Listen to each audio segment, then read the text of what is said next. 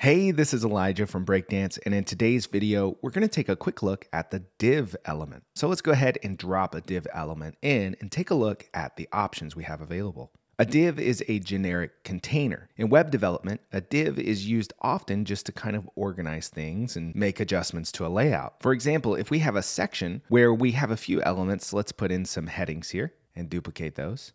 And then we want some other elements to be side by side, we can use a div. Even though the parent container is going to stack elements vertically, we can change the direction of elements inside this div. So we can add a button, for instance, duplicate that, and then go up to the div and go to its layout section where we can adjust the alignment, vertical alignment, and gap. Let's just throw a gap in there, but we can also set it to be horizontally aligned. So let's go ahead and center everything there. We can change the vertical alignment and set it to go vertical at a certain breakpoint as well. So the div gives us more layout control when we want to achieve very specific layouts in our designs.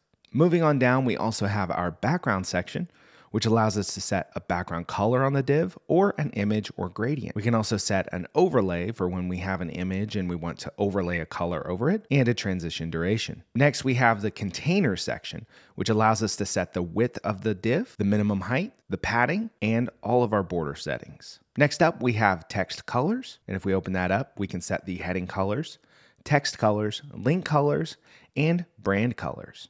Generally, you'll want to rely on global styles for these colors, but if you want to override them on an individual container basis, this section allows you to do that. And finally, we have our spacing section, which allows us to add space above or below our element. Again, this is Elijah from Breakdance, and that's a quick look at Breakdance's div element. Thanks for watching.